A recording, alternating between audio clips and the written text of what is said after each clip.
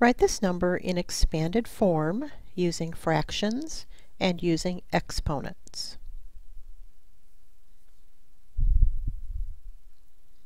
Expanded form recognizes the place value of the digits in the number. So 3 is in the units or ones place, 7 is in the hundredths place, and 6 is in the millionths place. So using fractions, we can write 3 plus 7 hundredths plus 6 millionths.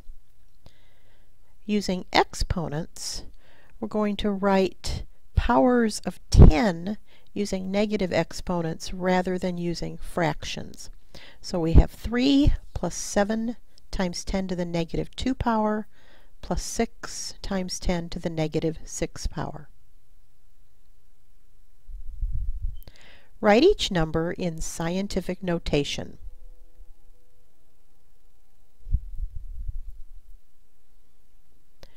So to be in scientific notation, we need to have one non-zero digit in front of the decimal point, and then we're multiplying by a power of 10 so that we have a number equivalent to the one we started with. Remember, if you have a large number, the exponent on your power of 10 will be positive, and for a small number, a small decimal number, the exponent on your power of 10 will be negative. Order these numbers from least to greatest.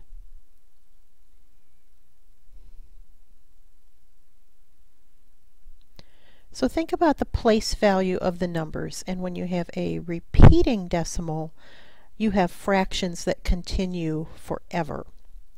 So if we take each of these numbers and we consider the value of the digits, we can start to compare using the numbers that have the same place value.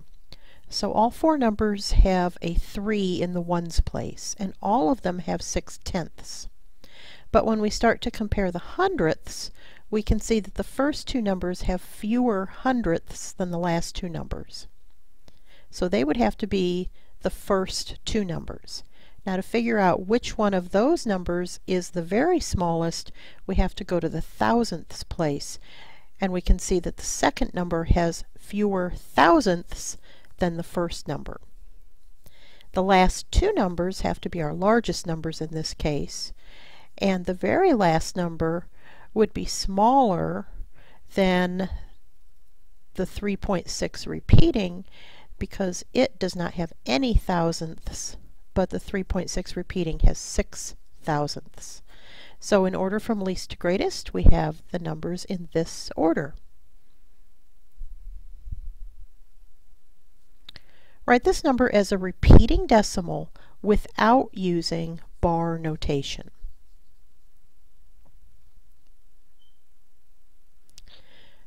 The first three digits don't repeat, but after that we need to keep repeating 997 over and over again.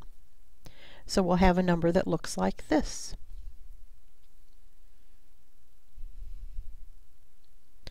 Write each of these fractions as a decimal number.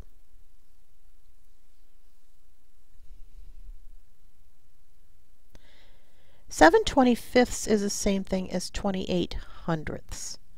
Now you can take 7 and divide it by 25 to get that number, or you could rewrite 7 25ths as the equivalent fraction 28 over 100 by multiplying numerator and denominator by 4, and that would lead you to the decimal number 0.28. For 25 24ths, you can divide 25 by 24 and get a repeating decimal, 1.0416 repeating.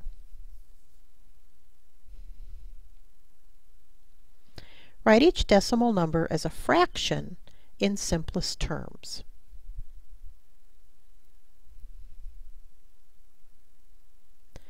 For the first one, since it's a terminating decimal, we could say 54 hundredths and write 54 hundredths, and then simplify the fraction to get 27 50ths. The second decimal number is a repeating decimal. So we'll say that x equals that repeating decimal. And since there's one repeating digit, we'll multiply both sides of this equation by 1 factor of 10. If we subtract on both sides, we'll be subtracting off all those repeating 6's. And we can divide both sides by 9, which does give us something that looks like a fraction, but it's not in the right form because there's a decimal on the top of the fraction. So if we multiply numerator and denominator of 24.9 over 9 by 10, we'll have 249/90ths, and dividing numerator and denominator by 3 gives us 83/30ths. Without dividing, explain whether each of these fractions can be written as a repeating decimal or as a terminating decimal.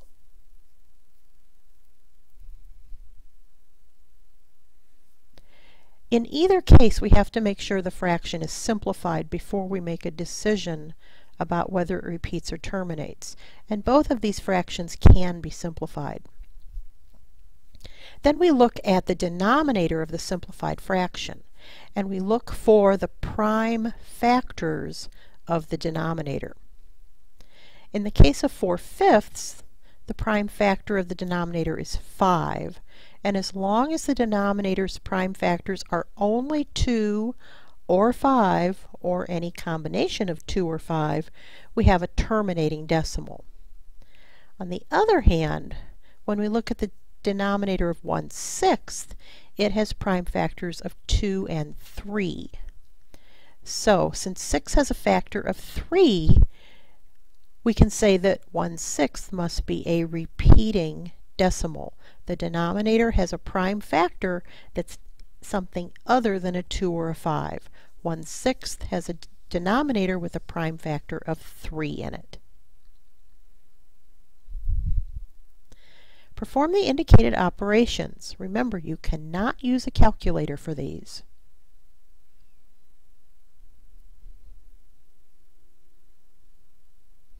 Check your answers, see if you're right.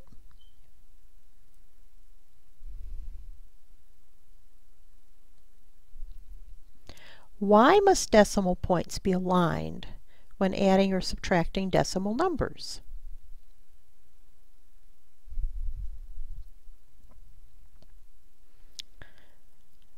Well, the explanation has to do with place value. If we align the decimal points in the numbers we're adding or subtracting, that assures that the digits with the same place value are going to be added. If you think about this as an example, if we try to add 3 2/10 and 4 21/100, we're really looking at numbers that have a whole number part and tenths, and in the case of the second number, 100th as well. Now when we're adding fractions, we know we can only add fractions with like denominators. So to make sure that we're adding the tenths in the first number to the tenths in the second number, we're going to have to align the decimals so that we are adding fractions with the same denominator. In other words, we're adding decimals that have the same place value.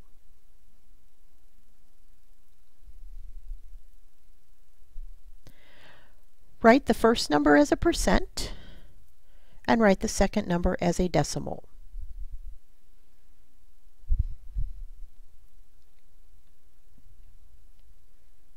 So to change a decimal to a percent, we move our decimal point 2 places to the right.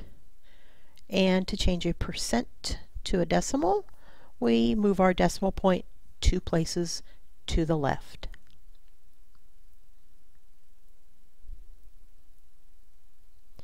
If this entire square represents one whole, express the value of the shaded part of the square as a simplified fraction, as a decimal, and as a percent.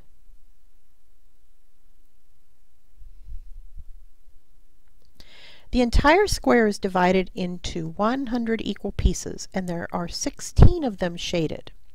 So as a simplified fraction, we can call this 16/100ths, which simplifies to 4/25.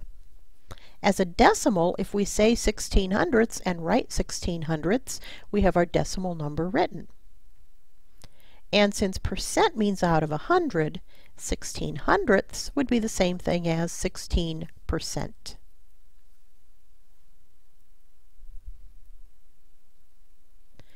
What is 140% of 94?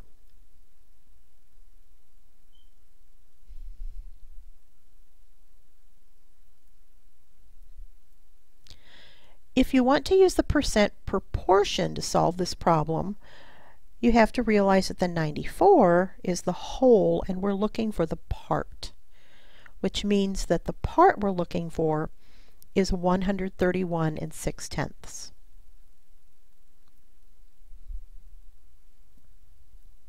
$28.6 is 44% of what number?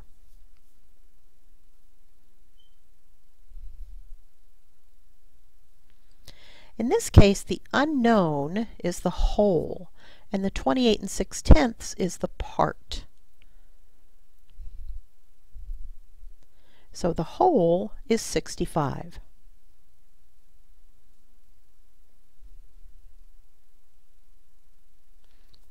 Yesterday there were 30 students absent from Crestview Middle School.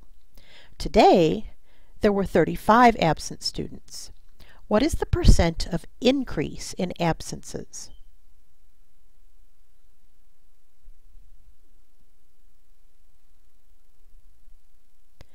So the first thing we have to find is how much the absences changed. So we have 35 absences today, 30 yesterday. That means we had a net change of 5 absences.